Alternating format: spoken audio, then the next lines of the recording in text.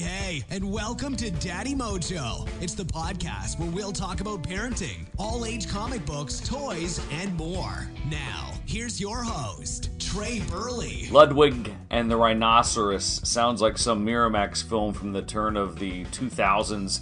That would please art house fans, and that's about it, and it would probably be produced by some freak and 10 people would see it. In reality, Ludwig and the Rhinoceros is a timeless, a classic, a new classic illustrated book that is so on the surface weird, but then you think about it and you see why it is a classic that'll live forever on your bookshelf. Here's the situation. First off, look at the illustrations. The illustrations are awesome because they're vivid, they're day glow, they're bright, they look like some sort of Floridian Miami hellscape through nitrous colors. And it's just crazy, the colors. But then you look at the story. And you've got a kid, Ludwig. Ludwig has a rhinoceros in his room. So he calls his dad into his room. And the dad can't see the rhinoceros, but Ludwig can. And you, the reader, can see the rhinoceros because the rhinoceros is in most of the pictures. Why can't the dad see the rhinoceros? It is all about perspective. And it's not about like forced perspective like, oh, it's not really there. It's an illusion. He's dreaming. No, because it's all about questions. At the end of the book, at the end of the first time that I read Ludwig and the Rhinoceros, I was like, you know what? This is a great children's book. This kind of doubles as a primer on philosophy.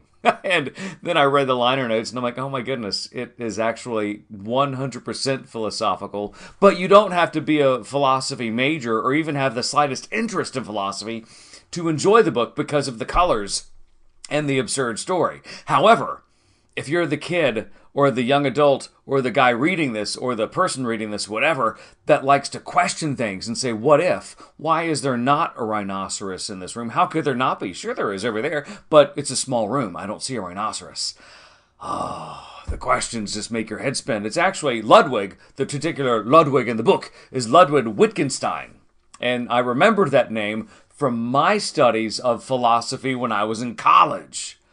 Whoa! Suddenly it comes full circle and my broadcasting degree starts to pay off just a little bit from Ludwig and the Rhinoceros. But again, this is a great example of an illustrated book that's way smarter than you, but doesn't wear its intelligence on the sleeve to make you look like you're not smart.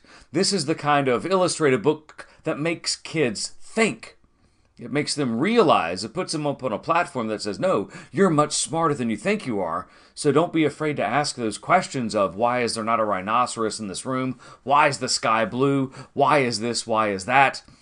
And it's just one of those books that has that timeless feel from the moment that you look at it. Just the classic color of the colors and the shapes to the way the pages are. It's just a lot smarter. And your kids may ask a lot more questions, but that's okay because it's really cool. And this is one of those illustrated books that's going to live in the bookshelf forever. It's Ludwig and the Rhinoceros. Thanks for listening to Daddy Mojo. Be sure to tune in next time. For more information on any of the things we talked about today, just check out the website, daddymojo.net, or hit us up at Daddy Mojo on social media.